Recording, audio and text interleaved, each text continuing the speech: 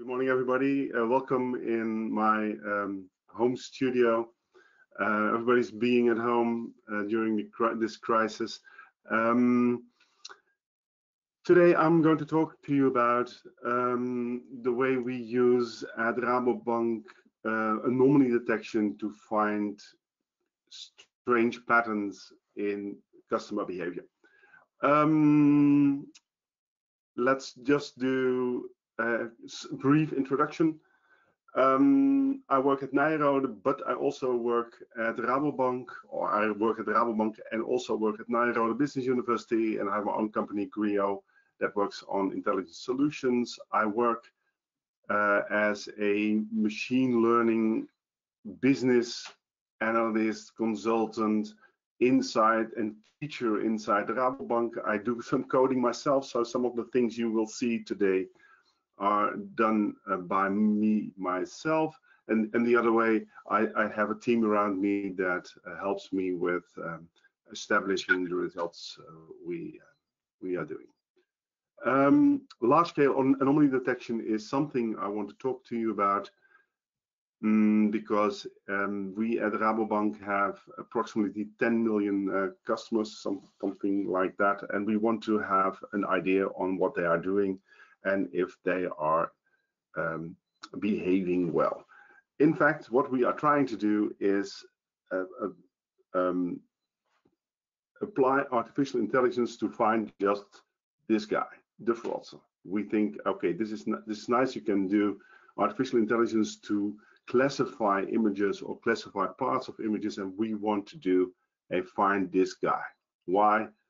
Because it's interesting, because we want to protect our financial system, we want to prevent fraud, we want to prevent money laundering, we want to prevent terrorism financing and stuff like that. To do that, we have since 2008 a program in monitoring, and what we do, we monitor all customers and customer behavior with a few things. We use Risk Shield, and there's some talks later this morning or in the day about Risk Shield and real-time monitoring based upon business rules. And we use RaboML, that's a coining of BigML, to do the machine learning and the automation of that. We do monitoring on a lot of areas. So that's not only fraud, that's where we started off in 2008, but we do anti-money laundering, we do correspondent banking, terrorism financing, market abuse monitoring.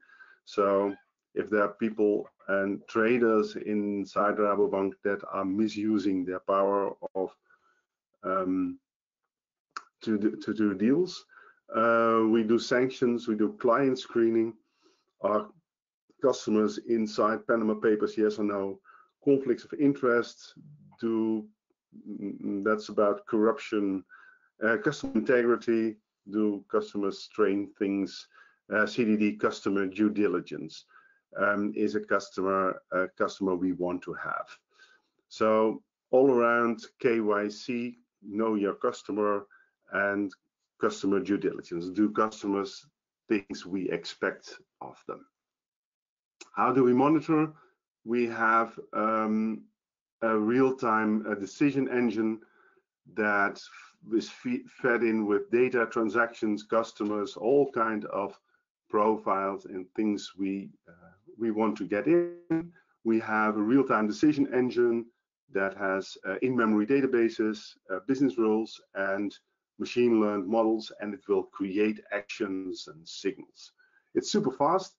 We do approximately 10 million transactions per day, and we use contexts for all customers all the time for our decision and our business, so our business rules, and for our I was thinking my door opened, for my business rules and for my machine learning.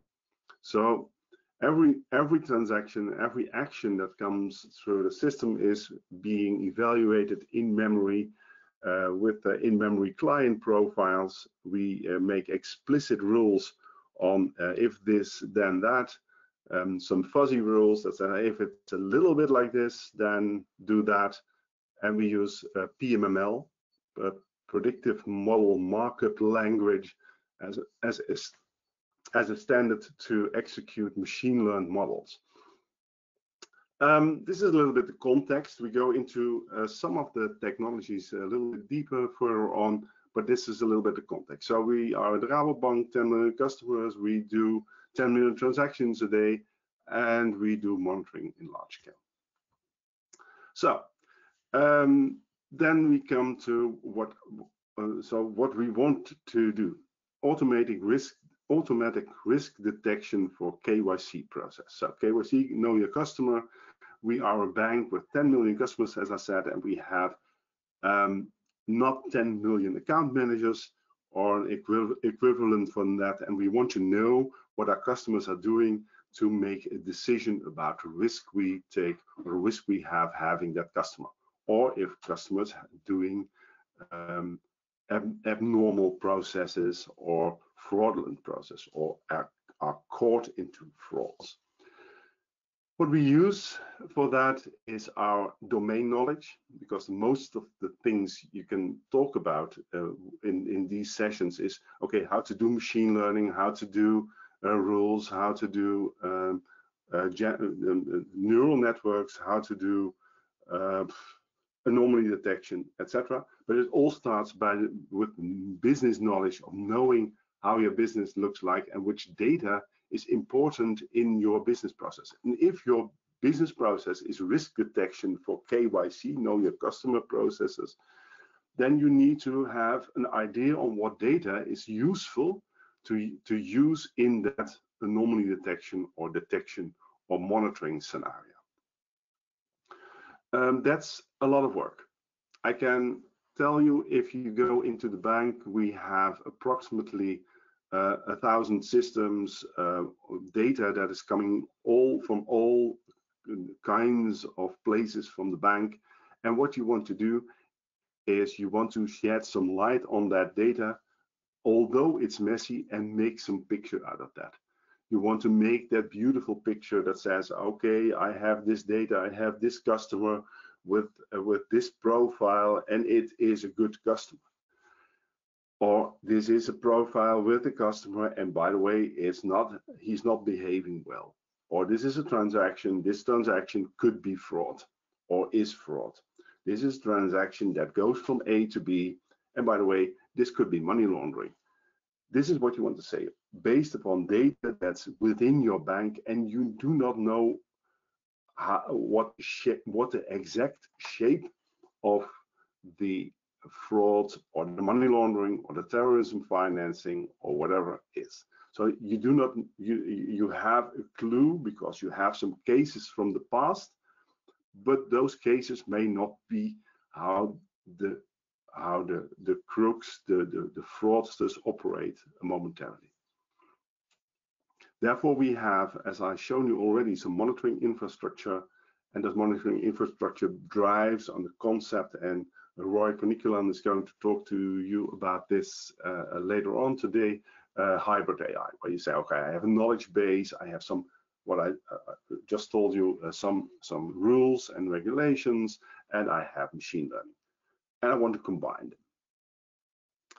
And to do that, I'm in a regulated environment, so I cannot do anything I want, because the Dutch bank and the ECB is looking over my shoulder and saying, okay, Jan, you are doing machine learning, but you need to be auditable, explainable, robust, and repeatable. Momentarily, in the project we're going to talk to you about further on, we are under audit, and the auditors ask us about these things. Are you auditable? Is it repeatable what you do? Can I repeat what you did in your machine learning platform in another environment? Can you explain that things are robust, auditable, and explain? And explain is a very interesting thing. Most of the people who do machine learning, explainability is a little bit a problem. Auditability is also a problem, robustness is a problem, repeatability is a problem, because if you have a team of data scientists and they make some nice Python code, can you repeat that instantly for a regulator that comes by and says, okay, I have here data, can you repeat what you did? If you have a very good system and a very good team and they keep track of everything they do, yes, they can. Explainability is a different thing. Can you explain the outcome of a decision or outcome of an anomaly? And that's interesting, because I need to have to say to the Dutch bank and to the customer, this is what I found.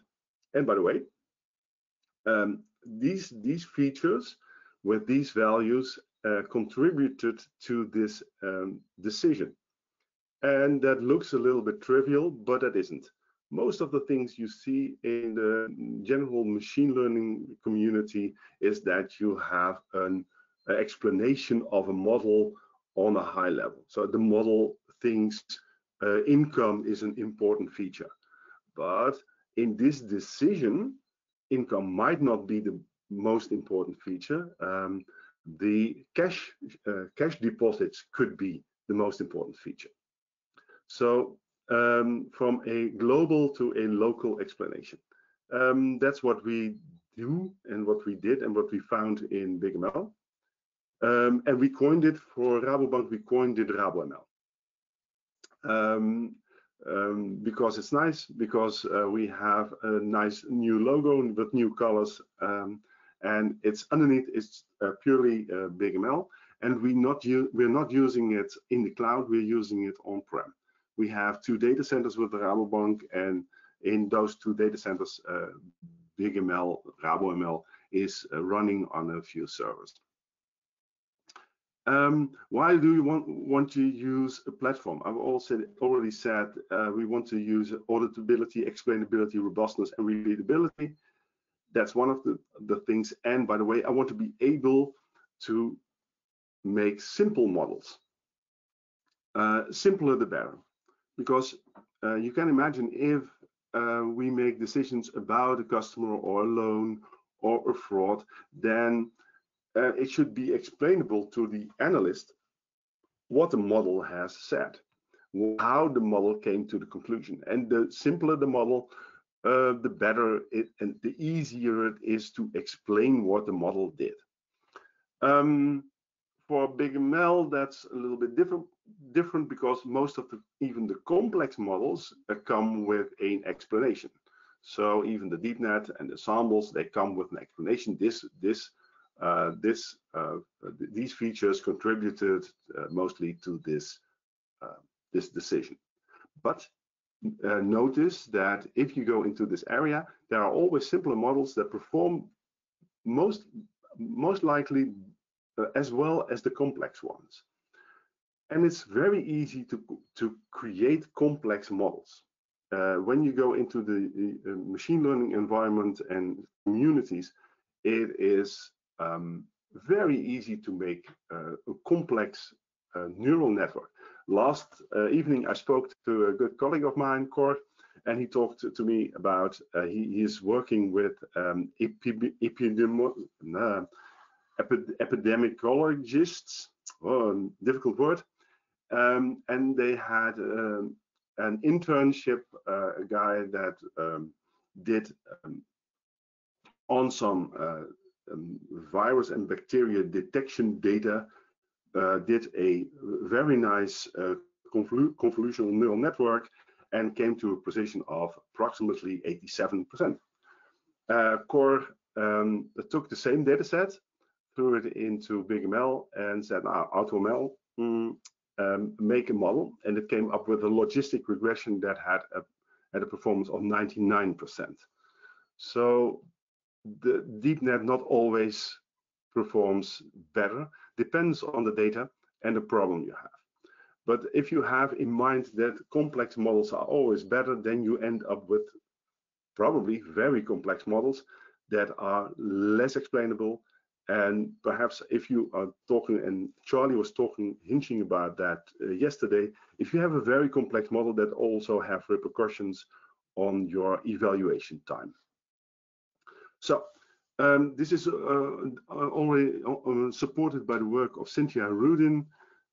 Look that up if you want nice discussions on what are complex models and how to make them more simple. What we do in Rabobank, we use BigML now for approximately 2 years, 1.5 years. We have real models in production because that's a thing. We do not have models that only look they're nice, but they're really in production. They're running 24/7. We do CDD anomalies. We're going to talk about a lot more about that. We do false positive reduction in some processes. We saw that we had 30,000 alerts on a certain topic, and we could reduce with a simple tree-based algorithm the 30,000 to 4,000, and the 4,000 meaning that an analyst need not to look at 30,000 but at 4,000. So that's for us a huge productive and production improvement. We use on fraud, and you see if you look here, you see that the performance of the models should be very, very, very high, because we have, as I said, 10 million transactions a day. Fraud is let's say 100, so that's a very, very unbalanced data set. We use data drift. We do data drift detection because we found that our models and our rules didn't perform anymore. So we thought, okay, what was happening? Somebody in IT changed a value of a data point, and with that, the rules and the models didn't perform anymore. So we built in the data drift detection, and we do that automatically. So every weekend I get a nice report on the quality of the data. We do default predictions, so which agricultural companies we have and clients of us go into default, and we were able to, with a data set, to predict 70% of the defaults 3 years before 3 years before it happens. And we do some audit-driven data analysis. So the only thing they can do with audit, they can throw in some data, they can look at the data, make some anomaly detection or an association discovery, and that's it. And they improve their audit work with days and things. So we have 175 users in Rabobank, BigML, mostly non-IT staff, and we do all kinds of projects. So 175 people working regularly with BigML. How do we do it? We have a very, very small team. We're going to talk about this a little bit further later on, but we need a place to experiment and work, because what we do and what you do when you start off with machine learning and AI, it will be experimenting. It's not okay, I have a clear requirement. You will see that later on, that there is no requirement. There is only a question, and I want to find out, and I have to look at the data. And that's a little bit a different process than just starting off. Okay, I have a perfect, and mostly you don't, but I have a perfect idea how the world looks, and I want to make an application that reflects that perfect knowledge of the world, because that's mostly not. So we have an AI and big desk. We do some plays together. This is a team that works on that's really cool. And I included BigML and Tom, because I think I just tonight I woke up and I thought, okay, I have a very large data science team. In fact, they're not around, but they work with me. In the cases we had a very small project team that did it. There's 1 lead, 2 team members, and 4 IT support. They work very hard on creating the infrastructure to run the system on, and to run Risk Shield. They run BigML, they run the scripts, they run the automation tasks. but only 7 people, and the rest of the program was approximately 200 people. So we were Calimero in that sense. Talking about the idea of data science, digital transformation, artificial intelligence, we always attack this idea from a business perspective. So I had a discussion with the auditor this week and said, yeah, Jan, data science, you should need to prove how the algorithm works. I said, yeah, but that's data science. Yeah, it is data science. And now I'm looking from it from a business perspective, because that's on the only way I can identify the outcome and value the outcome of a machine learning algorithm or an AI. So this was the context. So we did some context. Rabobank, we do a lot of work on monitoring. I'm working in the compliance department, so not in the IT department. And with that, we do machine learning, we do anomaly detection, we do all kinds of experiments and try to put things in production as soon as possible. Okay. Customer due diligence, CDD, and KYC, know your customer, are hot topics. This is in Dutch, but it says there is a lot of witwassen, money laundering. So what's called witwassen here is money laundering. Rabobank is being mentioned. We need a lot of staff to do that. And in the Netherlands, there is being 13 billion euros money laundering estimation.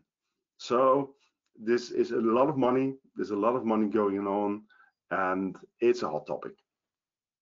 Only the 5 largest banks already employ, I think, momentarily 6,000 CDD KYC analysts to identify the risks with the customer manually.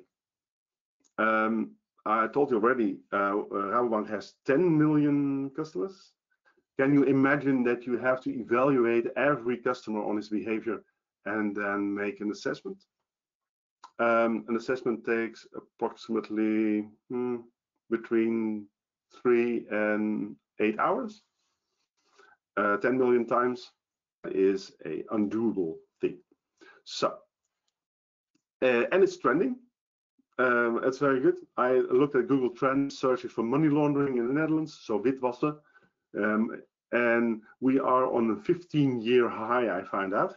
So in January 2004, it was witwassen wasn't mentioned in Google Trends, but now it's really almost not off the chart, but very high.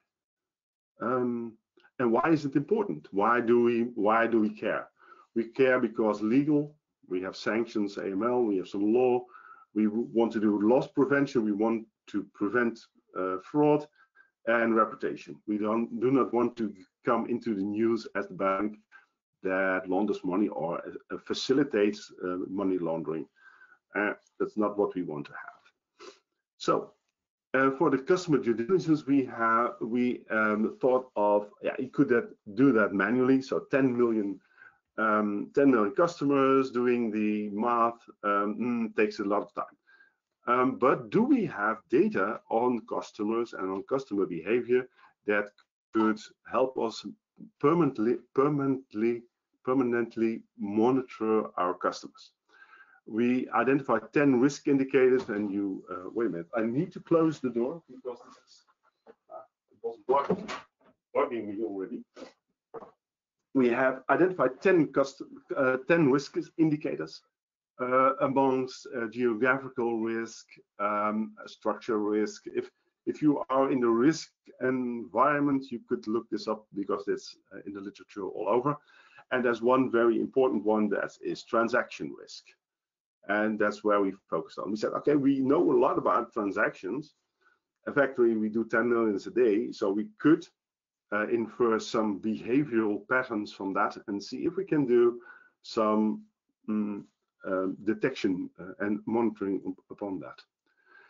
So this is the decision I want to make, because it is not primarily trying to find money launderers or money laundering, because we have a few lines of defense. If something that say something, the first line of defense is the rules. If a transaction comes in and it looks suspicious, then we have to look. But at CDD, we want to decide on the relation with our clients related to compliance and integrity. That's more a broader sense of looking at the problem. We want, and the decision I want to make is increase monitoring, stay on the current regime, or exit the customer. So I want to just, it's a nice customer, I want to increase monitoring, or I want to exit the customer. Is the behavior of the customer abnormal compared to the peer group based upon data of his payments, from his payments? That's what we try to formulate as a question. And the data is account information, payments, wire transfer, cash, denominations, country information on customer and payments. That's a little bit what we found as a starting point for this task. You have to know, 10 million customers, and we do not have labels.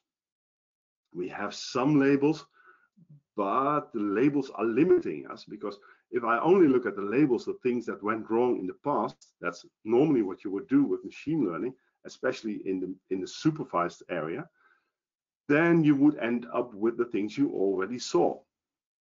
But we wanted to be able to detect behavior that is strange, and we did not find it before. That's the daunting task. And what is happening around us, and why is it such a, because there's a series of scandals. Look it up, Panama Papers, money laundering scandal with the ING, Russian laundromats, Danske Bank, IBM got fined in 2019, etc. It's all over the place. Rabobank is also in that list, etc. So we want to tackle this, and we are looking for the unknown unknowns. That's the tricky part, because if you know it, then you can make rules about it. If you have a flooding or an election, all the things that have known parts in it, you can tackle with kind of supervised learning. But now we have unknown unknowns. We do not know that there is a new Russian laundromat, because the guys who launder money, they do not sit still, and they watch the news very carefully and say, okay, Rabobank is finding new anomalies in Russian the money going to Estland. Oh, they know they're on us now. We're going to transfer the money now to Finland instead of Estland. So we leave the route of Estland and we go to Finland or to Norwegian or to Denmark. And we want to tackle it, and we want to find that. So we tapped into this idea of early detection of unwanted behavior. We have some data on clients, operations, and we want to have multiple level of anomaly scores to find abnormal patterns in our customer behavior. We take historical data, we create peer groups, we make per peer group an anomaly detector, and we find anomalous situations in our data set and in our client base. That's the task. That's the task. And we want to be doing that automatically, because you can now think on, hey, how many times do I do this? If I do this once, so I do it once, I make a model. So most of the time you make a model, and then you make it once, and then you let the model operate, and then after a period of time, or if the model deteriorates in his behavior, then you're going to rebuild it. We decided to, okay, we want to do this every week. So every week I want to assess all the data of all my customers, 10 million, and then make an assessment on the risk that customer is, taking into the current historical data and his peer groups and his peers. So this is the context, and I'm going to dive a little bit to the nerdy side, I thought.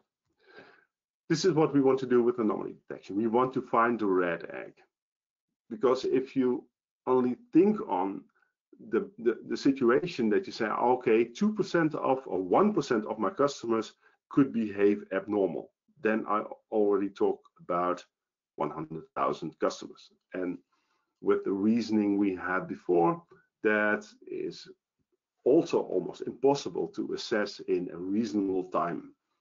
And if I'm ready, then the new batch starts, because behavior and criminal behavior just shifted. I think Skiba is going to talk a little bit about that today too. So we wanted anomaly detection. What's anomaly detection? That's isolation forest. We want to give the algorithm data, and it needs to find the anomalies. So the easier it is to isolate, the higher the score. The harder it is to isolate. So if it's very deep in the tree, it's very hard to isolate, and then it becomes normal. So you can imagine if you have a group of people that all behave the same, they all end up in a very deep tree. If I have behavior that's abnormal, I will end up high up in the tree, and it's being easy and easier to isolate. Why isolation forest? That's the question I was asked these weeks many times. Why do you use isolation forest? No, because it's the best. And I refer here to a work of Tom Dietrich, and he found out that isolation forest is by far the best. And you can look this up. This is a paper that Tom wrote. So we thought, okay, if we want to find anomalies, we do it by isolation forest. Why? Because it's the best. And by chance, by pure chance, no, not by pure chance, BigML implemented isolation forest in their machine learning platform, and with that comes that I always can export the isolation forest model to PMML, predictive model markup language, so I can execute it immediately in my production systems. That was one of the requirements for BigML. Okay, this is what we want to do. Automatic, fact-based. Rabobank risk appetite needs to be included, must be complete, efficient, and effective and efficient for all Rabobank NL customers. So up until now, up until January, these questions were filled in by employees. They will look at the customer and say, okay, his transaction behavior is kind of okay.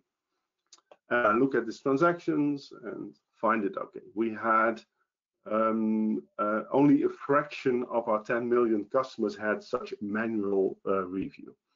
Now we want to identify which customers are the most likely to be reviewed, or on the other side, what customers are totally okay. Because if a customer scores low on an anomaly, it acts like most of the group does, and then we might decide not to review him. Review means you need to make a document, write things up, see how the customer behaves, and if for example his source of income is okay, or the cash deposit it does is okay, or where does his money come from. If a customer, so the assumption is, so this is what we do is all driven on assumption. The assumption is that if a customer behaves normally, it's a good customer. If it behaves abnormally, it is to be reviewed. It need not to be bad, it need not to be a crook, it need not to be a criminal, but it stands out in some way, and we need to have a look at that.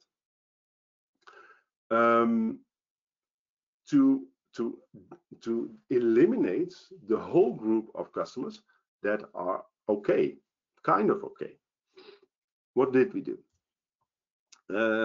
We needed to split, and you will see this is nice. The previous presentations all come up with diagrams like this, and this is very nice because if you work with BigML, these are the diagrams you will see, and this is nice to formulate a way what you do like a kind of pipeline, if you would like that. We first split up our customer base in natural persons and organization, because I cannot compare natural persons to organizations. That's what we found out. If you have the Albert Heijn retailer, then it's a different pattern than my pattern. So if I'm compared to Albert Heijn, I'm anomalous, or Albert Heijn is anomalous. And if there are more people like me, Albert Heijn is anomalous. The first take we did, we took all the supermarkets and put them in one peer group, in one group. That didn't work. Why not? Because we have a large retailer, Walmart in the US or Albert Heijn in the Netherlands, and we have the local grocery shop. They're both in the same peer group then, and doesn't work because Albert Heijn always stands out.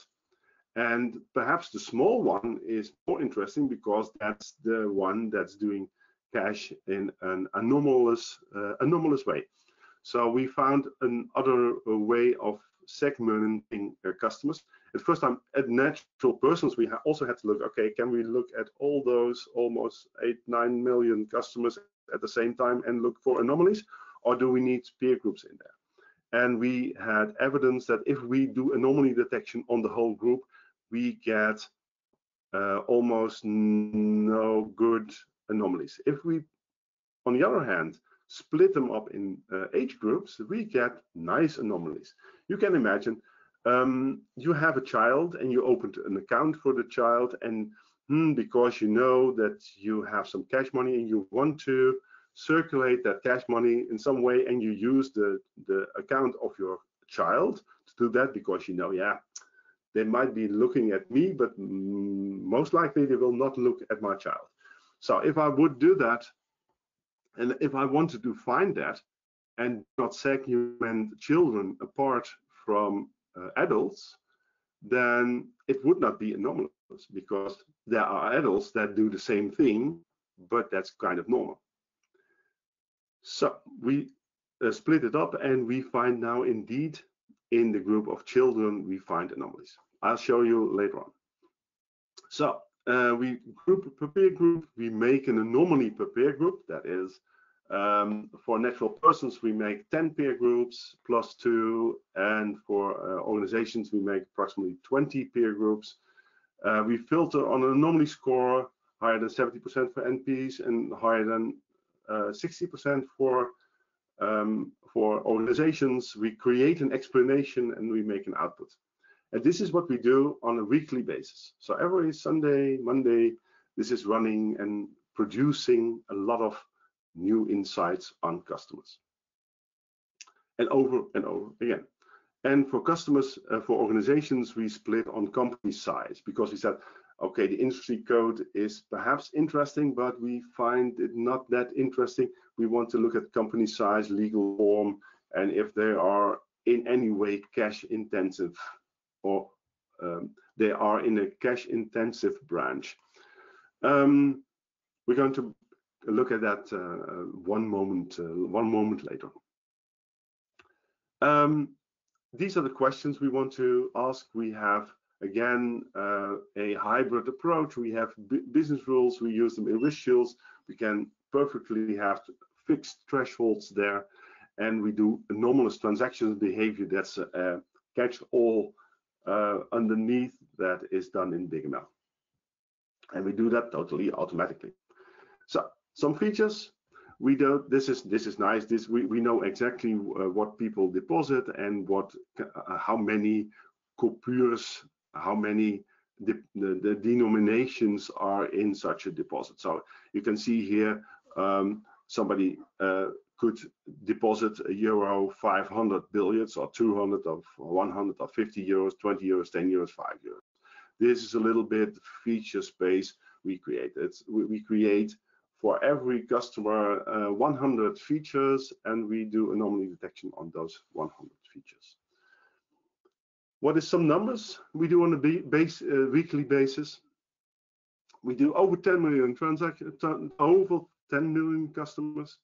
We build a risk profile, we build a client profile in Risk Shield, where we aggregate all accounts into a client level.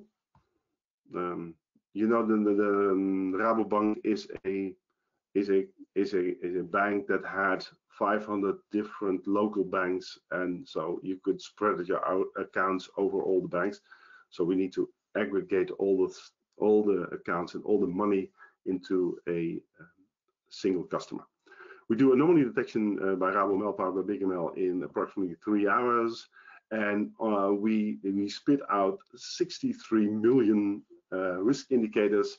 That's our yes, no on those 7 questions, and with every yes, no, we give an explanation.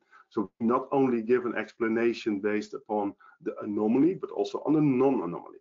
So this is an anomaly because of this and this and this, and this is not an anomaly because this or this and this. Okay.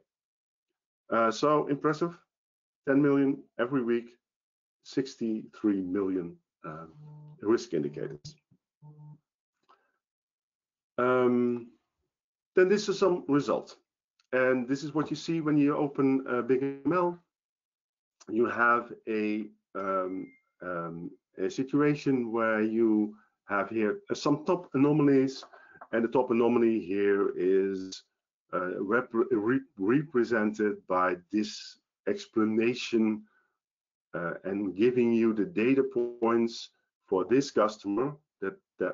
And in all the learning, we do not include customer name, customer number, address, or zip code, or gender, or whatever. We all work on totally anonymous data, and we get that this anomaly is because somebody does a lot of credits a day. So this private customer gets per month, per half, let's say, the 373 incoming payments a month. That's a little bit large for a private young customer. The next example is a little bit nicer. This is a lot of cash for a customer, for a natural person customer. This is a natural person that does 167,000 incoming cash. That means he is standing in front of a machine and putting within a half a year 167,000 cash into his account. Could be okay, could be totally legit, but it is an anomaly because nobody in his peer group does the same. Another example, this is a more recent example. We did this for organizations, small organizations, MKB, is SME. This is for the interesting. This is an NCI, stands for non-cash intensive. So this is a guy that is in a non-cash intensive industry and does 490,000 euros in half a year on cash. So whatever you could say, this is an anomaly, and we did not parameterize anything. So we didn't put the threshold in, we just let BigML find the anomaly. We threw in the data, we said, okay, this is the data, this is the peer group, find me the anomalies. But how good is it? That's a good question. How good is it? So you need some metrics. You could say, yeah, this is, I can see clearly that this is wrong, or we have to look at this. Perhaps it's wrongly classified, or the customer is in a wrong group, or the SBE or the industry code is wrong. There could be data issues, everything. But this is a candidate for being researched, and this is real, actual data. This is done last weekend, so somebody has to look at this. Hey, this is strange. Do we need to talk to this customer? What's the source of his funds? And that's the way we evaluate now. We evaluate based upon, hey, this is a trigger. Somebody is going to look at this and has a verdict on this person or this company. And we need some metrics, because how good is it? How do you know it's good? So that's what we did. We did some WSML. With BigML, I created a script that says, okay, how stable is the anomaly detector? And what we did, let's see, because one of the features of a anomaly detector is the number of trees you build. And I thought, okay, let's do see if it's a stable system. And this is a group. This is the group you saw here. That's the 25 organizational. Those are 186,000 instances. I have a forest size of 300, a sample size of 2048. So how stable is that anomaly detector? How many of those 86,000 is he calling anomalous in a run? And anomalous is above 60%. And I just made a script with BigML to say, oh, I have a number of trees and a number of anomalies. So when I build 50 trees, it said now I have 740 anomalies. If I have 200 trees, I have approximately 800 anomalies. So this is also saying that anomaly detection is not a exact science. So the same data provides different anomalies in a range compared to the number of trees you build. And strangely, if I increase the number of trees, the number of anomalies decrease. And same, it's within approximately the 10% range that I find acceptable in the variance that is in here. Another way to look at if it's good or it's not good, to see, let's look at anomalous guys and the non-anomalous. Let's see if the anomaly detector really works. And it really works for me if it sets apart the anomalous and the non-anomalous. Now, I could ask the analyst to look at all the 800, we did that, but also I want to have some metric to see that.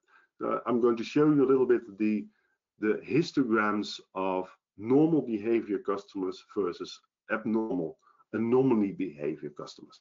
And I was very happy seeing this because this says, hey, I have here in the normal group, that's from the same group, all the customers around 10-15% anomaly score, and anomalous is everything above 60%. And what I see is that in, for example, the 500 euros, nobody in that group is doing that. For example, but in the anomaly group, hey, there is a lot of 500 euros going on. So this is really showing me that the way the anomalies are being found is really stands out compared to the normal behavior of customers. This is very good news. I made a nice spider chart of that says, okay, if you look at the anomalies, cash deposits, and all the features around that, then the gray line is the natural log of the normal behavior, and the yellow line is the natural log of the abnormal behavior. And this is exactly why we want to see this. So we have a group here that really stands out on the cash behavior. And this is what analysts surely want to find out. So I took you a little bit to the project. The project is now finishing up. We started in the summer last year, so holiday season last year, and we ended before January. We made the whole IT infrastructure ready for on a weekly basis do all the evaluations and anomaly detections in there, and we have great results. We can see this as wicked problem because we didn't know on beforehand how to do it. We're not completely sure that we covered all things we want to cover, because we did some data selection, we did some feature engineering based upon the business knowledge we have, and we have to re-evaluate over and over again if we're doing good. And I hope Tom is going to talk to you about human in the loop anomaly detection, because I think we need that, because this is the first step in really professionalizing the way we look at customers in an automated way. And of course, we've thought about bias, we talked about features that would be or not be able to identify the people in there that should be addressed.